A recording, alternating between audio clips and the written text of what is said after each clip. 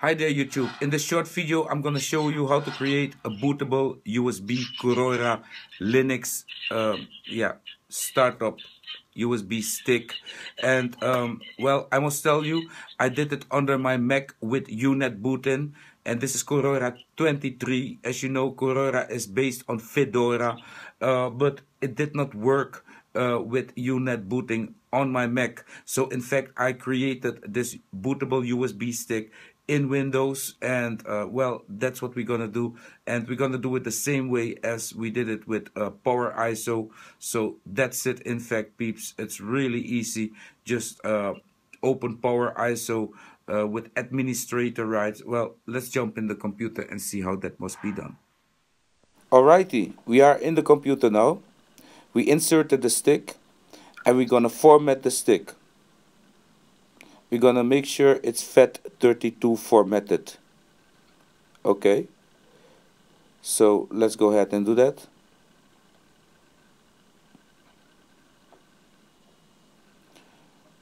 This will be a fast procedure. By the way, if you're kinda confused about the look and feels of my operating system, this what you see in fact is my Pear OS. It's not. It's just Windows 7 with a makeover to my kind of iPear, iCarly look and feels. Okay, so now we're gonna start up Power ISO with administrator rights. That is important. It's mandatory to do that. Otherwise this won't work because it's gonna format the drive. Okido. So now we're gonna simply create a bootable USB stick, and we scroll for Korora Linux. Righty. After that we just hit OK.